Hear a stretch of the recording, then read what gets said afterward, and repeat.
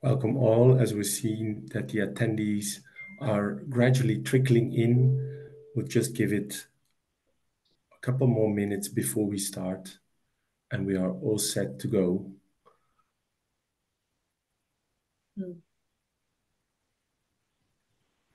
Speakers and panelists are in the house, but we give it one more minute for more attendees to join.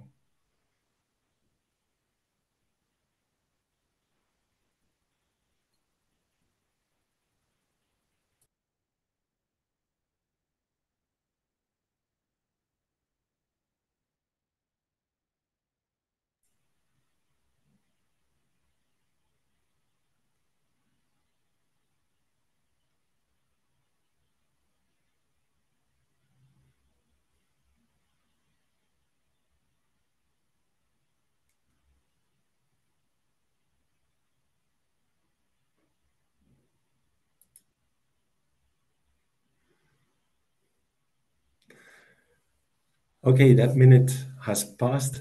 Thank you all for joining. While the attendees trickle in gradually, our panelists and speakers are ready. Welcome to this webinar on finance and plastics. My name is Jan Raas, and I'm the Finance and Plastics Lead at UNEP Finance Initiative. We thank you for being with us, for spending your valuable time with us. You have joined the webinar with an official title called Unlocking Finance to Advance a Circular Economy for Plastics. And we share with you our insights and some new tools for financial decision makers.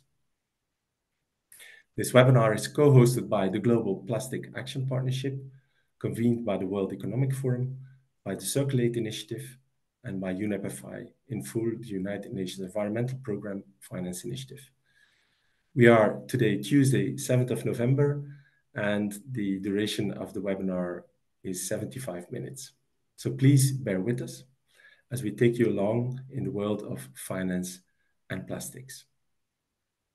So to give you an overview of the session, we have soon to come Juliette Cabrera on behalf of Rwanda, who will be opening, who will do the opening remarks. But in this session, you will hear examples on how finance, both public and private, can play its role to end plastic pollution and not to contribute to it. So all speakers and panelists share this common vision of the future. One, they work on facilitating systematic change across the entire plastics value chain. And second, they work on redirecting financial flows towards building a safe, circular plastics economy. And before we hear more from our speakers and panelists, I would like to share with you some of the reasons that create the urgency why we are here and why we need system change rather than the global financial sector adhering to the business as usual situation. So foremost, there is obviously the context of the future plastics instrument that is being negotiated and that is expected to change the rules and to cover the entire life cycle of plastics on a global scale, which has never been done before. There is some regulation, but that is regional, and there is lack of global regulation. Hence, we need a future plastics instrument. And according to recent scenario modeling, stronger public policies around the globe have the potential to significantly reduce the annual mismanaged plastics volumes by at least 90% by the year 2040. So that's a time-bound horizon that the negotiators are working towards. But to put these policies into action and work towards system change is a substantial financial investment is required, and that runs in the trillions of dollars, US dollars, between 2025 and 2040, while there is no reason to wait. Financial institutions can start now by redirecting financial flows because to achieve systemic change by 2040, this requires a massive redirection of financial flows. Hence, we are talking about trillions, not billions. And very evidently, a collaboration between private and public actors is key to mobilize financial resources from all sources. Now, our first speaker is Juliette Cabrera. Juliette is the Director General of the Rwanda Environment Management Authority.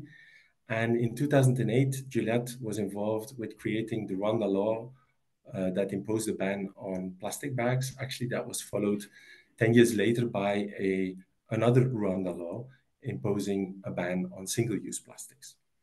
So she has quite a track record in environment and plastics. And Juliette will be talking about the following items. She will reflect on INC3, which is the third round of negotiation to come to a globally binding legal instrument, or a legally binding instrument on plastics on a global scale. She will also talk about the role of finance.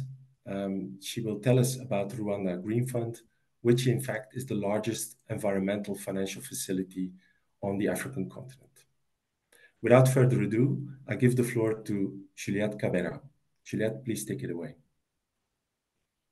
Thank you so much for the kind invitation, and thank you for hosting me. I'm glad to be here. Good morning and greetings from Kigali, Rwanda. It's a pleasure to be with you today to discuss the role of finance and advancing a circular economy on plastics. Indeed, finance will play a critical role in the successful implementation of the Global Plastic Treaty.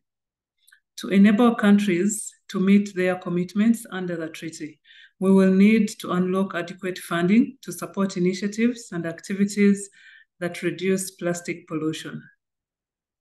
The most recent estimates indicate that advancing global efforts to address plastic pollution will necessitate a significant investment of approximately $17 trillion.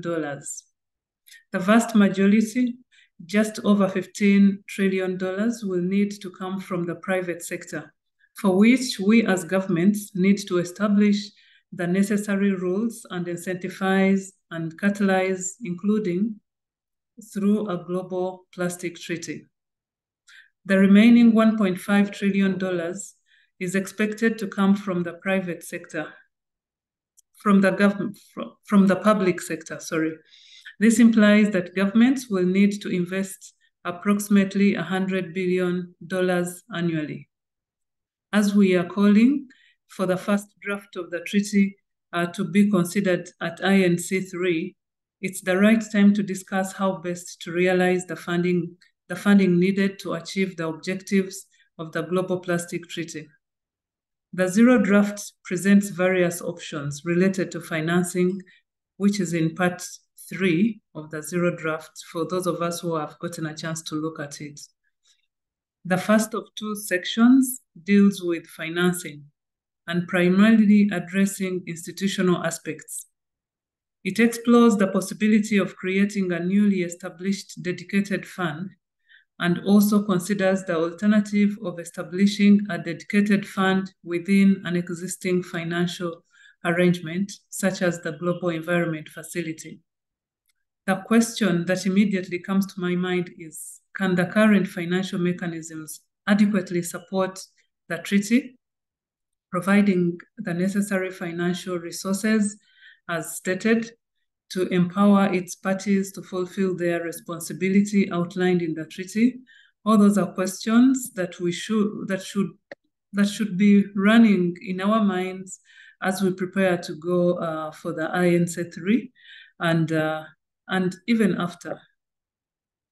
Achieving this goal may only be possible if the treaty incorporates provisions of establishing a dedicated new multilateral fund with the foresight to supplement it with additional funds in case the newly established fund falls short of reaching its anticipated targets with its own governing body.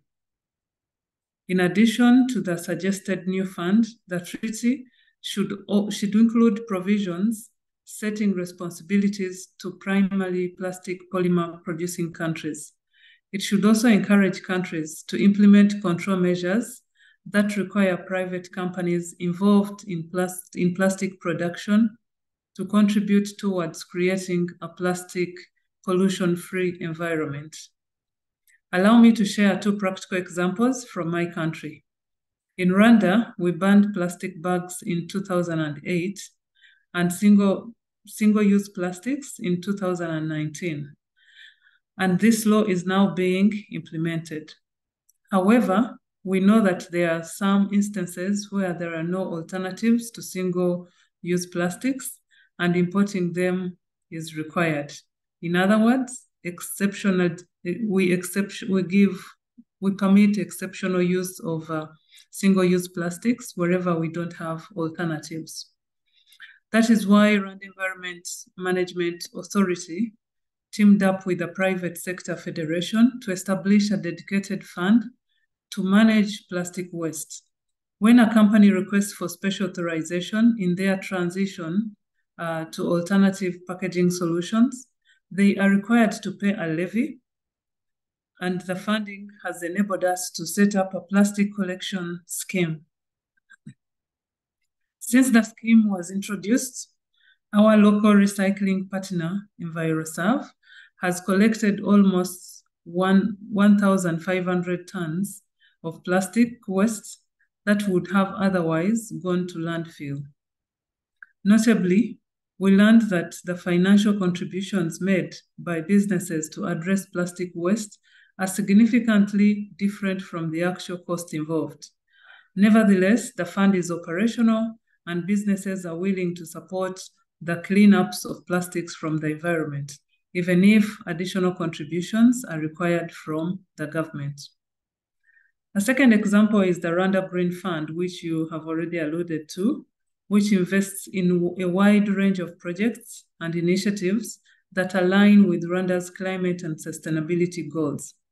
This fund is now the largest national environment and climate change investment fund in Africa and has mobilized over $247 million for 46 projects, which have created more than 175,000 green jobs. One of the key priorities of the Rwanda Green Fund is advancing waste management and the circular economy, including for plastics. We are trying to transition away from the waste dumping and open landfill, which is currently where 90% of all the waste in Rwanda ends up. The Rwanda Green Fund is about to kick off an incubation program for the circular economy that saw more than 250 companies and entrepreneurs apply, and so we know there are solutions out there.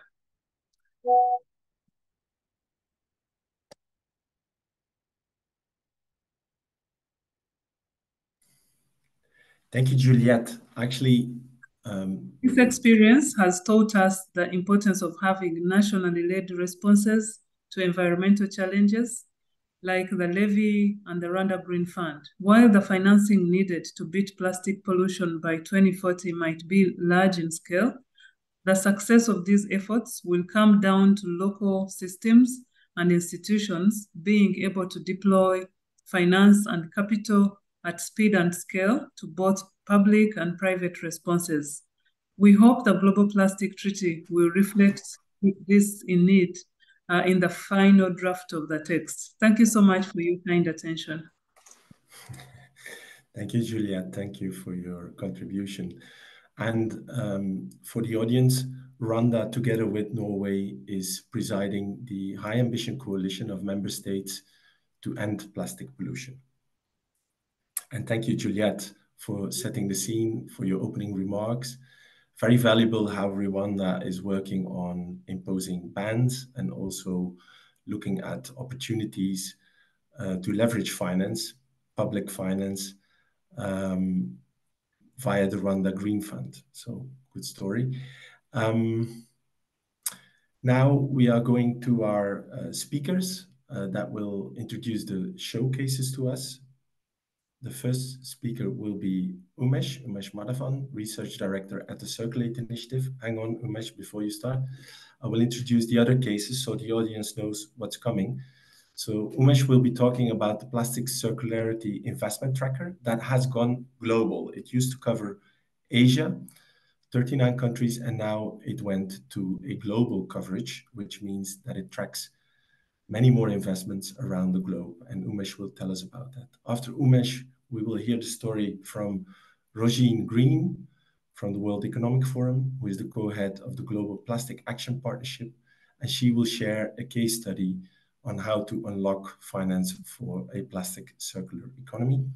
And the showcase, the last one, is actually talking about a paper that directly talks about redirecting financial flows to end plastic pollution, and that is presented by Joost van Den, who has a double hat today, speaking on behalf of ING and the Finance Leadership Group on Plastics. So without further ado, and please, audience, bear with us, the first of the three showcases is presented by Umesh Madhavan from the Circularity Initiative. Umesh, please take it away. Thank you, Anne. And thank you, Juliet, for the insightful opening to the webinar and highlighting the need for catalyzing finance for the successful implementation of the instrument. So as Jan mentioned at this webinar today, I'm delighted to launch our global edition of the Plastic Circularity Investment Tracker. I also share some key insights that we have gleaned by putting together this data. So let me jump straight in. So to give you a bit of context, we launched the Plastic Circularity Investment Tracker earlier this year to address one of the key data gaps in tackling the plastic pollution challenge. And this was the absence of lack of transparency on private capital flows into solutions that drive a circular economy for plastics. So in the absence of that information, investors did not know, private investors in particular did not know if this was an investable space.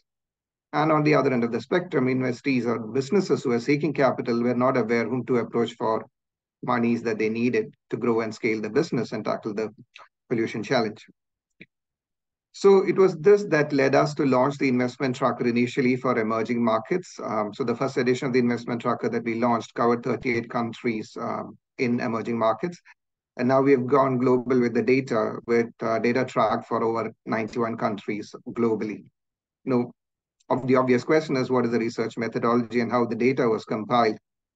So for tracking and reporting on this information, we reviewed more than 15,000 private investment transactions for their relevance to drive a circular economy for plastics. Now, having reviewed transaction by transaction from various databases that we had consulted, including conversations that we had, we filtered that list down to 3,700 deals, which we believe have a direct role in driving a circular economy for plastics. So that information that we've aggregated on a deal level is now reported and available, and I'll share the QR code to the investment tracker at the end of this presentation of mine. You can slice and dice the data by total investments. You can see the investments which have been made for the global regions, Asia, Europe, North America, Latin America, and the Caribbean, and so on. You can see that information on a country level. You can also see that information across the plastics value chain in terms of solutions which prevent and reduce plastic to downstream plastic waste management. And I'll share some insights from that today. And you can also see information by investment category. How much of the money is coming through, say, for example, as an accelerator incubator financing. Like Juliet mentioned that in Rwanda, they're trying to promote early stage and startup organizations. So how much of that money is going through early stage organizations, such as through grants? How much money is coming through, say, debt financing by banks or through sustainability-linked bonds and sustainability-linked loans? Or how much of it is through M&A and mergers and acquisitions and so on. So this new edition has quite a few firsts and new features. Like I said, we have expanded the coverage to provide data for 91 countries where we've tracked transactions. There's a data comparison feature, which is really useful to use. And if you want to just look at, say, all ASEAN markets and see what investments have gone into Southeast Asia. So pre-fill reuse investments, private investments in Indonesia versus India versus Thailand between 2018 and 2021, you can filter that data. Likewise, if you want to compare across investment types, that option is available as well. And finally, one of the new features that we've added to this investment tracker is what we call an investor profile module. So we've profiled 24 leading investors, global investors who have put their money, private investments into plastic circularity, in the hope that this becomes a first conversation for connecting and building that bridge between investors and businesses seeking capital. Next slide, please. So Here I'm going to share, I've just got 3 slides or 4 slides. I'll share some key takeaways from the investment tracker, and then happy for you to sign up on the website so that once we release this report as well, you can have access to that. So based on that filter, 3,700 transactions, which we captured, the investment tracker reveals that 360 billion in private investments were made in plastic circularity solutions between 2018 and the first 6 months of 2023. So how does that compare? 160 billion is really a big number, and it's difficult to make sense of that. So when annualized, if you were to look at this data on an annual basis, it's about 29 billion US dollars, which are being invested in plastic circularity every year during that period from 2018 to 2022. And what is that gap? So the gap, if you were to go back and look at a 2020 report which stated systems change scenario and an 80% reduction in plastic pollution by 2040, that meant that we needed 60 billion. We needed 60 billion to actually fix that financing gap, as opposed to private investment. That included public and private, to be transparent about that data. But if you look at purely private investments alone, it's only 29 billion. And it's not just the 29 billion that needs to be kept in mind, but also where that money is going to, what are the solutions which are receiving the money, and so on.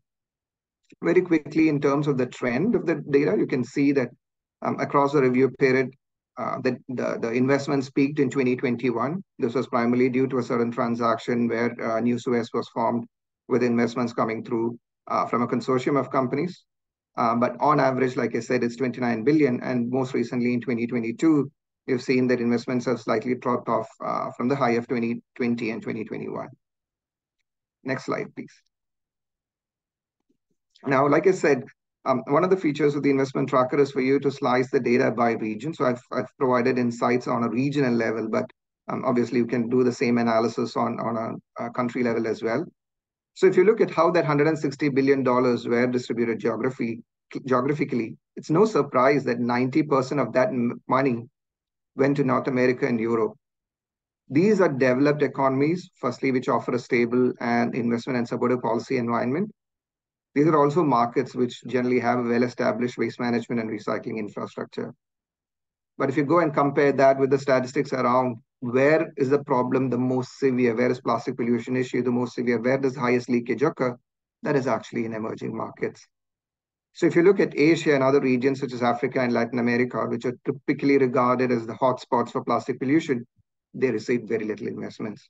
So Asia received about 8% of the total 160 billion that I mentioned. Latin America and Caribbean followed with 2 billion investment. These are all private investments. And if you look at Africa, it's a concern because they've really received 0.09% or 150 million in private investments cumulatively between 2018 and first 6 months of 2023. So there's a case in point here where we need to remember that we need to start looking at, Jan mentioned about redirecting capital flows. I'd say we need to start looking at redirecting capital flows towards emerging markets where the pollution, where the issue is the most severe and where the money is most needed. Can we move on to the next slide? Now, another way to approach the data is to look at the whole plastics value chain. So if you look at that image or the chart on that slide, all the way from what we define generally as upstream solutions, alternatives to plastics, including material alternatives, redesign, refill and reuse solutions, and downstream solutions such as recovery and recycling. So when we looked at where that private investment had taken place over the period, cumulatively, we realized that 85% of that money has gone into recovery and recycling or downstream plastic waste management. Now, if you compare that with technologies which are focused on reduction or avoidance of plastics, such as alternative materials, redesign, refill and reuse, that's only 12% of the total investments, which all of those upstream solutions received. So the current approach and the current money flows actually towards plastic waste management. It is not to say that plastic waste management actually needs and downstream solutions need that money. It is critical that we address that, but at the same time, we need to start thinking, how can we drive more capital to reduction and reuse? And that would need supportive policies, that would need supportive infrastructure, and that would obviously need a change in consumer behavior from all of us included. So next slide. So in conclusion, I'll wrap up my presentation with 3 broad takeaways. Firstly, like I said, I think there is it's an obvious need for more capital. The current flow of capital is insufficient. We need to ensure that there is better regional distribution of the capital. So this is, again, private investments that I've been talking about. And we need to make sure that capital is needed across the value chain. Now, we need money, obviously, in waste management, and we need money in recycling as well. But we need to also start thinking, how do we direct more capital flows towards preventing the problem than managing it once it occurs? Next slide. And I'll just wrap up. But so if you're interested in checking out the tracker, I've provided a QR code to the tracker. So happy for you to explore it. We should be releasing some of these highlights I mentioned in a day or two. So if you sign up on our website for that, happy to send that email and the report as well once we publish. So, and with that, I come to the end of my presentation. Yeah, and I'd like to pass the floor back to you. Thank you, Umesh. What a great contribution. Actually, the money not flowing in the right direction entirely, and your tracker sheds light on that. So that creates the urgency to actually start to work in the financial sector. Data is very important. So please keep up the good work, and great that you are global now instead of covering only Asia, which was a great start and has inspired many. We are now going to listen to our next speaker, who is Roisin Green from the World Economic Forum, and she represents the Global Plastic Action Partnership. And Roisin has a background in sustainable strategy, and she will address us and talk about a case study on investment. Roisin, please take it away. Great. Thank you so much, Jan. And good morning and good afternoon to everybody on the line today. Thank you so much for joining us. I think we've heard from Jan and Juliet the very clear need for a massive redirection of capital flows, and Umesh did a fantastic job there of really showing that there is that gap and that there's insufficient private investment into the circular plastics economy. So I'll take a couple of minutes now just to share the experience and the learnings that we have at the Global Plastic Action Partnership. Just to share a little bit about us, the Global Plastic Action Partnership is based at the World Economic Forum, and we're a multi-stakeholder partnership that helps connect the public sector, the private sector, and civil society, and really look to support impactful and tangible collaborations that accelerate this transition that we're all driving for to a circular plastics economy. And we do a lot of this work through our national partnerships, the real kind of engine of the GPAP work, by supporting them to make evidence-based decision-making, by creating national multi-stakeholder platforms, developing insights, action roadmaps, national finance roadmaps, and coordinating action and implementation. And I'm already very excited to see how they can take the work that Umesh just shared there from the Circulation Initiative and start to actually look at that in some of our national partnerships as well. And then at a global level, we're growing a community of practice to share some of our learnings and these practical examples. And I'll take a kind of share some of those with you today as well. In terms of financing in particular, at the forum, we like to take that bigger systems perspective to uncover what's needed for an enabling environment, to identify barriers to investment, and highlight some of these emerging opportunities. And we're grateful, actually, the Circulation Initiative also partner with us as a key thought partner and on some of the research that we've been doing in the last 12 to 18 months to identify what are the different barriers to investment and what are those emerging opportunities. And we really want to identify some concrete examples. I think it's great to have all of this data and evidence, but actually what does this look like in reality, and how can we kind of turn that into something tangible? And I think Juliet's done a great job of that this morning as well, of showcasing the Rwandan example. And something that's important to us as well, especially in now light of the treaty, I feel like now is the time to move these conversations beyond these broad statements into specifics and into actions, and hopefully this evidence and these examples can help us to do that. So the case studies that I'm about to share, they're really targeted at the financial sector audience, helping to visualize what is the business case, to understand what is possible, but also to understand what is profitable as well, because that's important to make these real tangible examples. So we've created also a dedicated policymaker supplement so that governments can understand kind of what's needed from that policy environment. And that's something that we really want to do at GPAP, is to support governments, to support the financial system as well, and kind of the whole system to help create this kind of evidence base. So from the case studies, if we can move to the next slide, And we've derived 4 key learnings that we'd like to share with you today. And we'll keep it relatively high level. The first of these is around the role that governments can play. And that's really kind of all levels of government in order to catalyze investments in the circular economy. And this looks at 3 key things. One is creating a cohesive ecosystem for plastic circularity, incentivizing investments, and then thirdly, reducing or sharing the risk of these investments. Secondly, we look at how to boost demand for these pieces. And I think that's where really the role of brands and strategic investors come in to be able to have that additional demand in addition then to the policies and the regulation. And I think really if we're looking at the PET recycling supply chain, this is a great example of where demand has really increased. And then we've got a great example from Mexico as well in our case studies if you're looking for some more specific examples there. Thirdly, we're looking also at the role of impact-focused strategic and concessionary capital sources. So when we have pioneering companies and governments, this additional capital sources really help to drive that early stage investment into downstream and upstream solutions. And in particular, SMEs benefit from this type of collaboration. So they have that de-risked financing, but also then the technical assistance to scale. And these catalytic investors and blended finance structures then help to prepare a pipeline for later stage investment, hopefully coming in the near future. And then finally, our fourth learning comes back to the role of governments again. And that's really the role that they can play in the development of domestic capital markets through issuing green bonds and loans. And I think there's also a lot to be learned in terms from other sectors and climate, for example, for so many great learnings that we can take on board when we're thinking about plastic circularity. If you can move to the next slide, please, as well. I'd like to share just kind of one more specific example in terms of this domestic capital markets. And again, Juliet shared the great example from Rwanda taking leadership in Africa.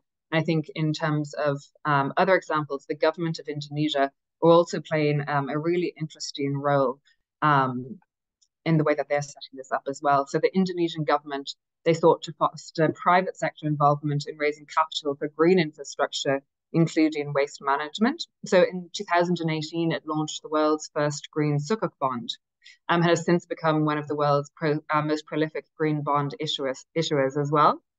And this green sukuk framework now totals approximately $4.3 billion and includes some waste management projects in this as well as part of that broader green framework. They're also now looking at SDG bonds and really starting to have kind of a leadership position in this space. And also I'd like to mention that the Indonesia government have partnered with GPAP for one of their national partnerships there, and are really proud of the work that they are doing in Indonesia on all fronts to tackle plastic waste and pollution. So if you're interested in these case studies, I'll add to your homework from the webinar today. We can share the link to some of these case studies in the chat below. But maybe a kind of a final reflection is one on just that it is this incredible moment of opportunity. And that's an opportunity to stop plastic pollution through the Plastics Treaty. And we'll be in Nairobi next week for the negotiations. But that's also opening doors as a business opportunity. And that includes new opportunities for financial institutions as well. So hopefully between this extra evidence and the case studies, we can start to see where those opportunities are and turn those into action. So thank you so much. Over to you, Jan. Thank you, Rogine. That was insightful. And in the interest of time, we're continuing with our next speaker. That is Joost van Den, who speaks on behalf of ING as the Director of Sustainable Finance and Circular Economy. And he is also a representative of the Finance Leadership Group on Plastics convened by UNEP-FI.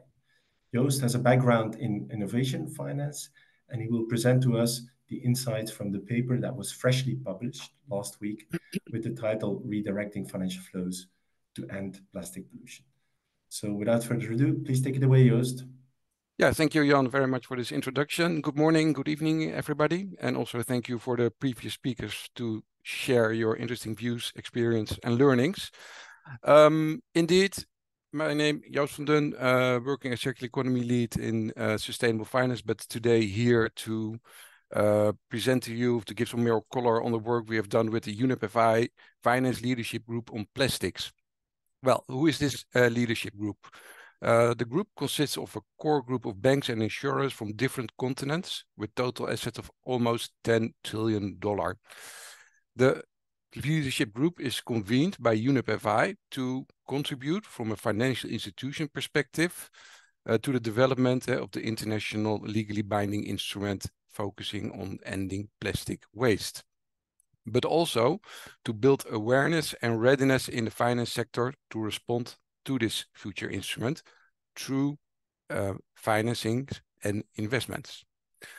Our vision in the end is to contribute to a thriving, just and safe circular plastics economy without plastic pollution, achieved, and that's already mentioned many times today, achieved through massive redirection of financial flows. If we can go to the next slide, please. Ahead of the previous round of negotiations for the future plastic instrument, so that was INC2, the working group already developed and formulated 10 key messages, which you can see here on the screen. The main key messages we want to get across are, and the most important one is to align financial flows from all sources, so public and private, with the overarching objective of the financial instrument.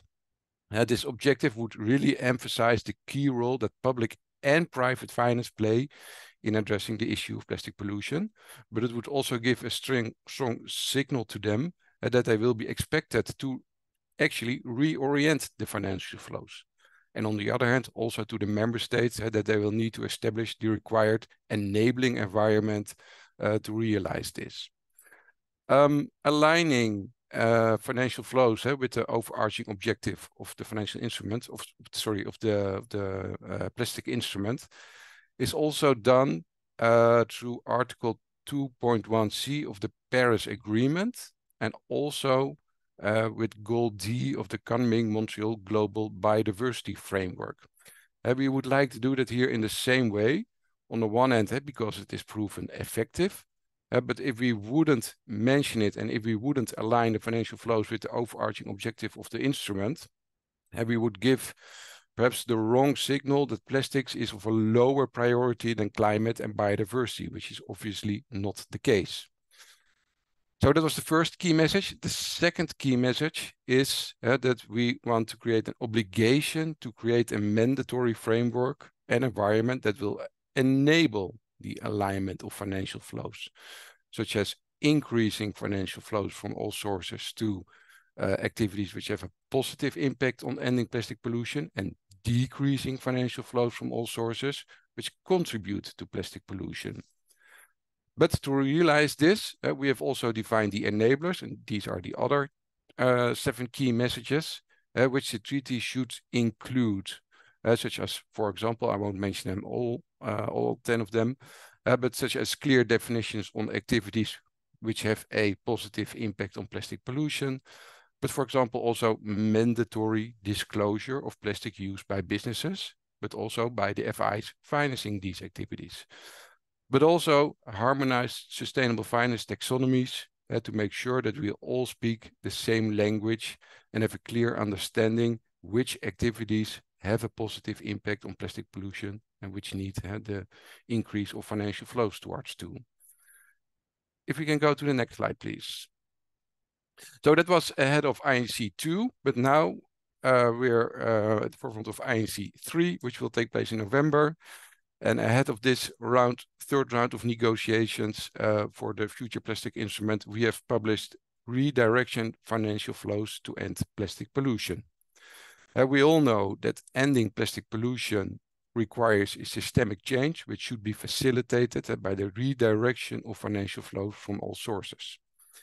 Therefore, our paper describes how the treaty can enable this systemic change for finance and how the required redirection of financial flows can take shape. And we show possible pathways, how financial portfolios should shift from activities we should increase from activities we should decrease financial flows to initiatives which need an increase of financial flows. And if you go to the next slide, please. We have also made concrete reference to the zero draft. So that was already mentioned during INC 3. The zero draft of the future plastic instrument will be negotiated, and we have made concrete references to this zero draft. So on the one hand, we welcome the provisions which are already made in the zero draft, which looks very good. But from a financial institution perspective, we think the future plastic instrument can be strengthened by mentioning the key messages and make sure that these key messages, as I just mentioned, are a bit more firmly embedded in the plastic instrument text. So that means there are possible ways to strengthen the text. Could be, on the one hand, that the imperative of aligning the financial flows from all sources should be included in the objective of the zero draft. In the same way, as I just mentioned, as this is done on the Paris Agreement and the coming Montreal Global Biodiversity Framework. It proved to be very effective.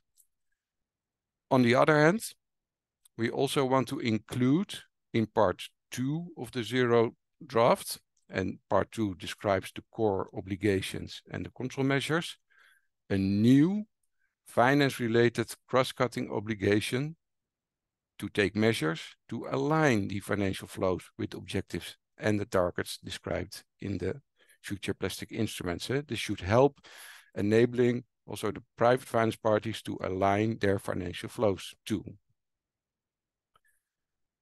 If we can go to the next slide. We mentioned it many times, how we should redirect financial flows, but how can that take shape? As I mentioned, as ending plastic pollution really requires a systemic change. So that means that we need to reduce the use of plastic in the products we use, but we also need to take care of the pollution which is already caused, such as, for example, the plastic in our oceans and in our rivers. But furthermore, we also need to focus on 3 important market shifts.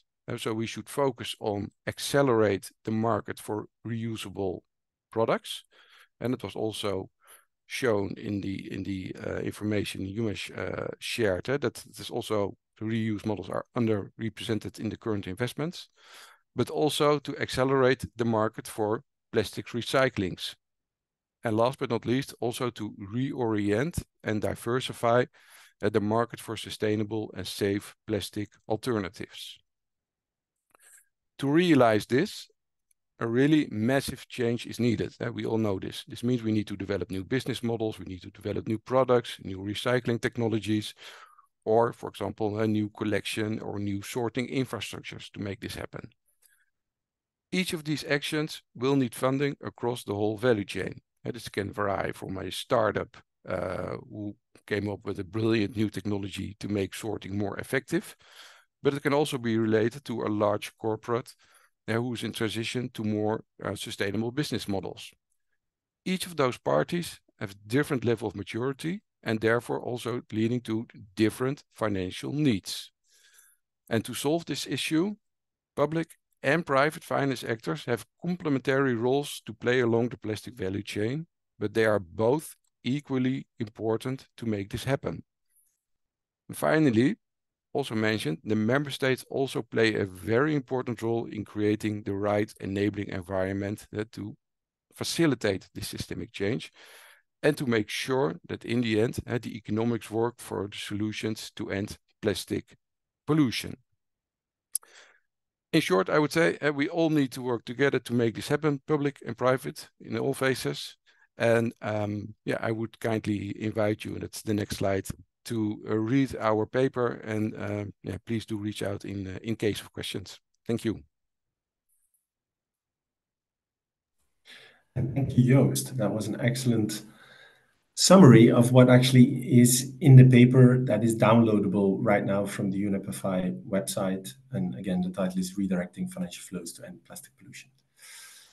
Now, dear audience, we have a terrific panel for you, and we will start with a small tour de table with the panel members. And our panel today is composed of 3 experts. And I will ask them each to describe in a short line what type of work they do at their organization.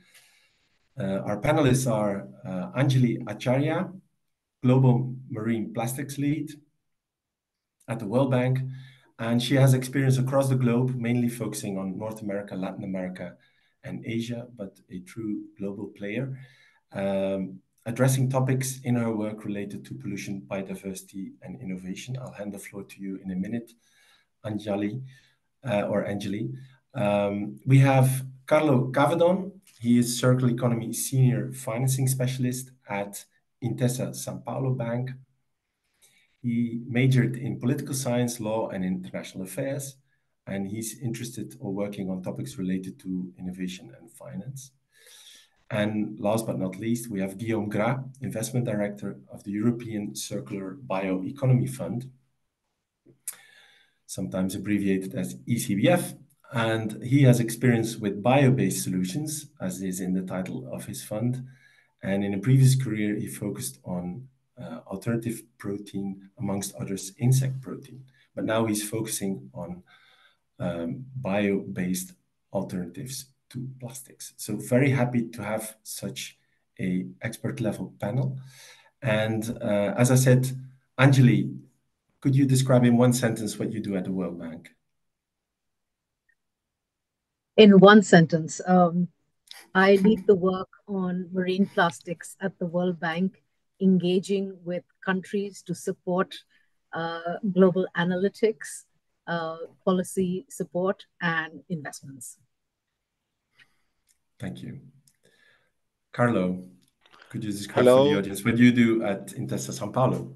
Hello, Jan, and hello, everybody. Thanks for the invitation. At Intesa Sanpaolo Innovation Center, which is a company of the Intesa Sanpaolo Banking Group, I'm part of the circular economy team of the bank, and we evaluate loans requests from our customers in order to provide them with the best terms, condition.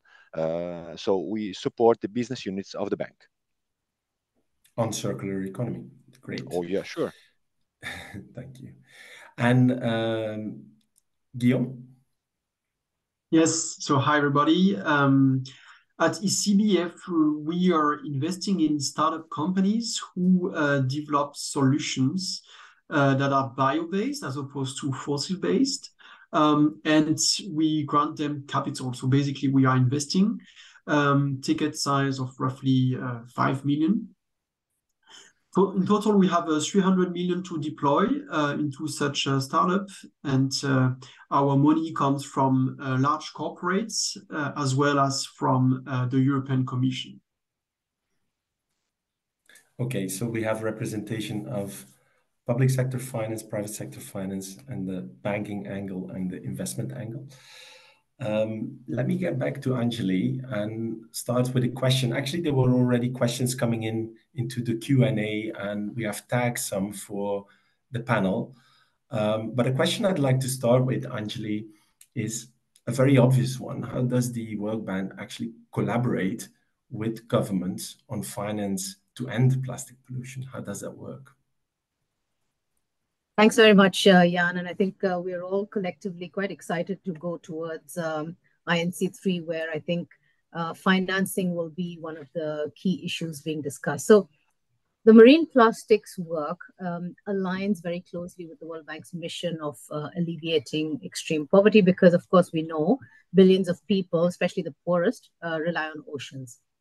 We have been working to support countries in all regions at every stage of the plastic life cycle. So it's completely the life cycle approach that is underpinning the zero draft as well.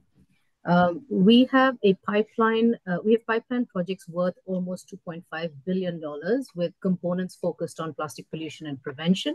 And these span a range of different sectors, from fisheries to tourism to river cleanup, and of course, a large number of projects that are aimed at solid waste management. How do we finance this? A lot of the analytics is financed through ProBlue, a multi-donor trust fund, which is financing strategies and investments. What are we specifically financing? We are financing, and this speaks a little bit to what Roisin talked about. We're financing data on marine plastic sources because we want our clients to be able to track pathways of plastic. How much plastic do they have? Where do they have? How much? What kind? We are financing game changer tools, and I'll talk about one of them a bit later. And this is really to help countries advise. I mean, all of you have talked about the importance of finance, but how do different countries assess how much finance they actually need? And that's an important point. And the financing they need will depend on the combination of policies that they select. And the combination of policies they select will depend on their specific plastic context. So that's how they have to knit together, understand your plastic context, prioritize your policy, and then assess your financing. These are at the individual country level. We're also supporting, Roisin had mentioned specifically on, a lot of the national action plans and roadmaps to phase out single-use plastics. These are also policy support that we are providing to several countries. And then finally, we are supporting specific investments, as I mentioned earlier, but also at the regional level. We have two large regional programs in Southeast Asia and South Asia, and a new one coming up in Africa, because many of these require regional solutions, not just single country solutions. Our sister organization, IFC, is also investing in deals with the private sector. About a year or so ago, there was a $150 million investment deal with Indorama, which focuses on PET recycling. So let me stop there. Yeah, that's excellent. And actually, that already raises some points that address what comes from the Q&A box. But one attendee was actually worried about the trillions of dollars of investment needs mentioned at the start of this webinar, that they would be all on the shoulders of the public sector finance or public finance sector. And we all know that is not the case. There is private sector finance needed, but how crucial is private finance actually to the success of public finance? And would you dare to put a number to it? How much is needed? Or a percentage? No, I would not dare to put a number, but some of the previous colleagues have assessed the amount of financing that is needed altogether. I very much agree with all the previous speakers that this is a joint responsibility. It will require public and private sector to come together. Each of them have their own comparative advantages, and each of them rely on each other to unlock that investment, unlock that financing. So from the public sector side, it needs to be really focused on trying to find the right policies to improve the enabling environment to attract in private sector. Now, the transition to a circular plastic economy will require significant investment. We've heard already from Umesh and others about, investments along the entire value chain. We know that some of that investment needs to be redirected. A lot of it is much more downstream, needs to be a little bit more upstream. But each of these demands for finance have a very different profile, a different risk profile, different economics, different owners, different capex to opex ratios, and therefore will require very different types of capital, right? You can't have just, say that, okay, government will take care of this or private sector will take care of that. And this is very unique to individual countries or types of countries. Now, I just wanted to mention, we have a new tool that we are developing together with Systemic, and Yoni is one of the attendees here today.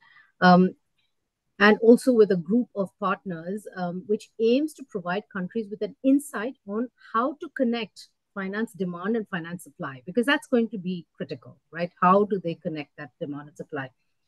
We have, this tool will really be tailored to country-specific insight and recommendations, and it will build on some of the existing tools that assess their plastic context and the combination of policies that they want to carry out. What will it do? It will help to quantify the total amount of investment, capex and opex needed for a given country by types of investments and under different scenarios. So this will enable countries to say, okay, we choose this combination of policies. This is what it's going to cost. These are the likely types of investment scenarios that we can look at. It will also look at metrics about investment readiness of different asset types in different countries, and help countries to understand what sources of capital, types of capital, and capital investments are best suited for the different financing needs. So clearly, there is a need for this to be also customized. There are global numbers, but then when you drill down to where, and I think one of the previous colleagues talked about need for regional distribution. So you need to have which countries, what levels of vulnerability, what types of investments they need, and where can they go to find it. It's now moving away from the what do we need to do to how do we need to do it, and that how is very much embedded into the financing of it. Thanks. Thank you. And actually, when I was listening to you, I was also reflecting on one of the questions from the audience. One of your elements that you can play with, or that governments can play with in their simulation of the financial needs, is the income from a global plastics pollution fee or from a local plastics related fee. Is that correct? Is that one of the ingredients of the mix that these governments can play with in your tool?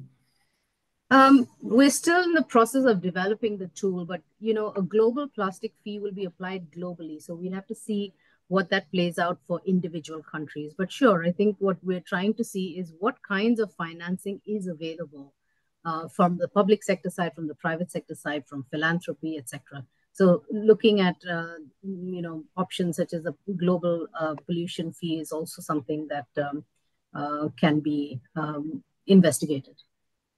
And that can be part of the minimum viable product, because that's what you're working towards and will be presenting at INC3. So very much looking forward to that. Thank you for sharing how to finance and how to simulate the investment needs of governments, the public finance sector.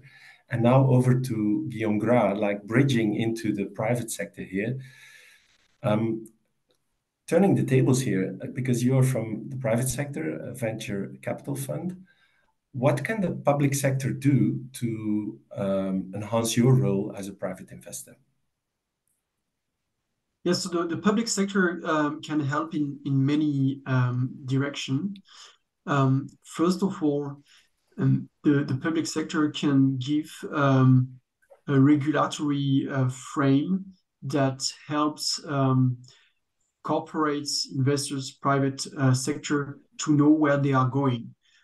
It's a sector that requires investments, so you need to have visibility for the next 5 to 10 years. This is very important, and I think this is the role of the public sectors.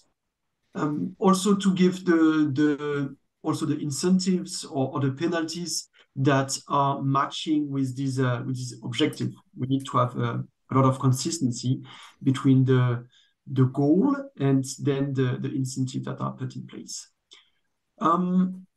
The public sector can also helps with the end of life of all these materials, because we, especially, the kind of startups that we are investing in often brings to the market new solutions, new materials that are more sustainable, more bio-based, more recyclable. But in the end, they do not control the end of life of the product, because this is very much in the end of the end consumers, and then in the end of the waste collection systems. So the public sector can help with raising awareness of the end consumer, improving the behaviors, but also ensuring that there is the right infrastructure behind to collect, then sort, and finally recycle all these materials. A startup cannot do it. It has to be organized, and even large corporates would struggle to do it, because it needs to have some kind of common frame, common coordination. And this is where the public sector can help. Yeah. And lastly, of course, the public sector can help with financial incentive, subsidies, whatever, to make sure that some businesses that are struggling with profitability becomes profitable and therefore are able to attract private capital. Thanks. That's quite a complete answer. Actually, picking one from the Q&A that was directed at your investment scope, you are focusing on the bioeconomy.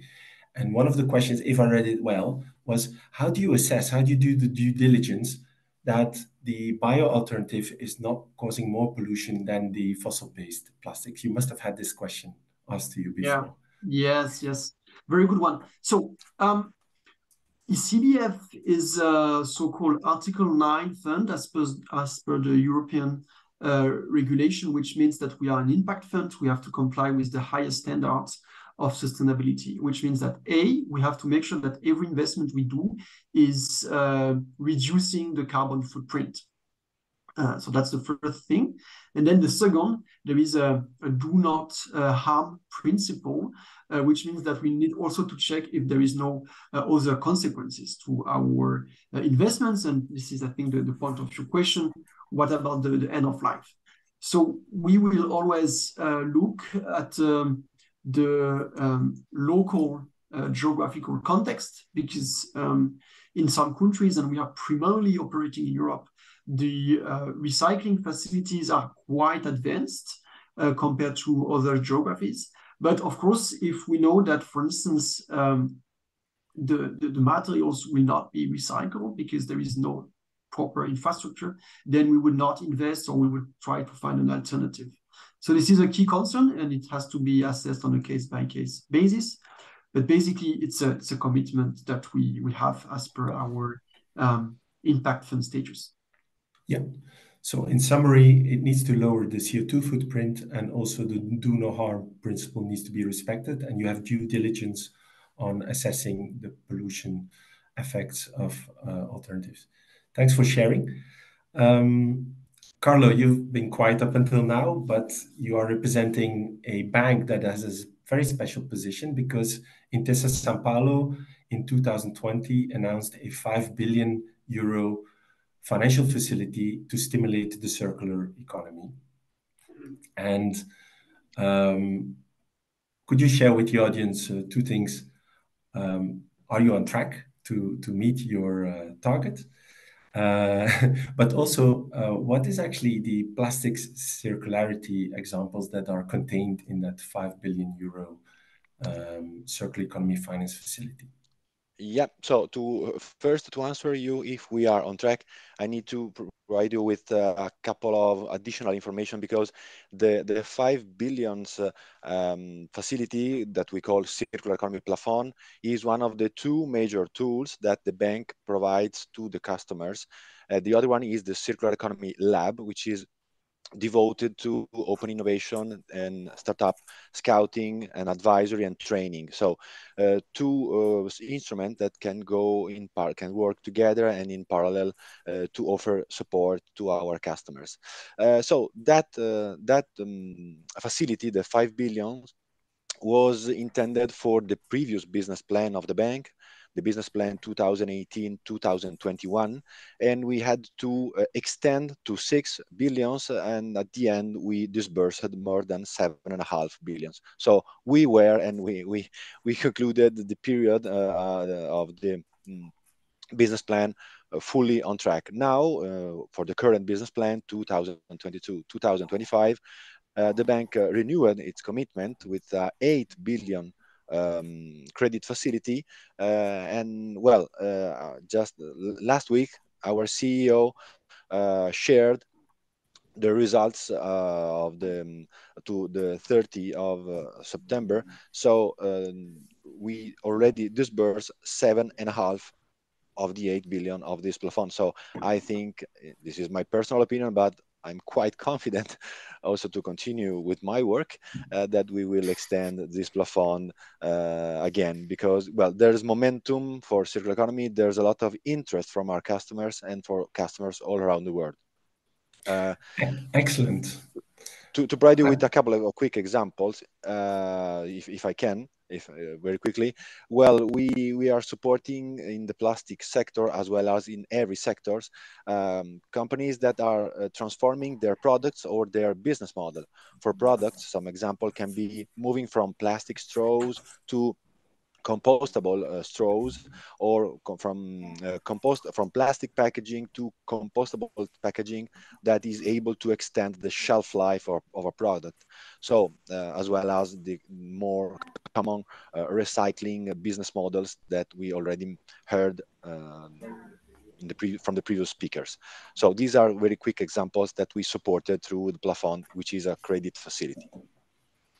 Excellent. So in summary, there's not only a financial facility, which obviously is very numeric and very tangible, but there's also, so to say, technical assistance for SMEs to adopt their business model to circular economy, and Intesa Sanpaolo has a lab to support that work. So very important work. Actually, I was curious, when you do the due diligence on your project, you mentioned just a few, but there are many, many more.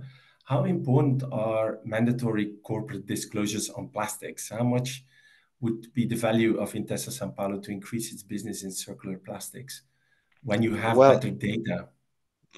Well, it's not important. It would be, and it will be crucial to have mandatory disclosure on a lot of data and topics like plastics, because so far we were able to produce tailor-made contracts with our customers. So we were discussing with them. We are discussing every day with them to define KPIs. So to define their commitment, which goes into the contract, which is assigned by the customer, in order to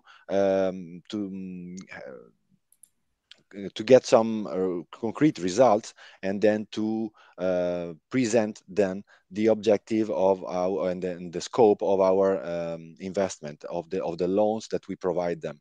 So we have the possibility to discuss with them so far, having some new mandatory data available would be a huge support for us in order to verify, to check, and to discuss with them. In this sense, we also produced a white paper with the Ellen MacArthur Foundation and Università Bocconi, which was intended to be a study of more than 2,000 companies all around the world with public available data. And we discovered that moving towards circular business models, so towards circular economy in general, can provide two important effect. One is the reduction of the probability of default of our customers, and the other one is the higher adjusted return on stocks of our customers. So it's also more appealing for an investor, a company which is moving towards circular economy. Thanks. That's great. Actually, so the private sector very much calling out for more quality disclosures on plastics, which currently are not mandatory, and many corporates do not disclose what their packaging is made of and how many plastic volume is contained in their daily business.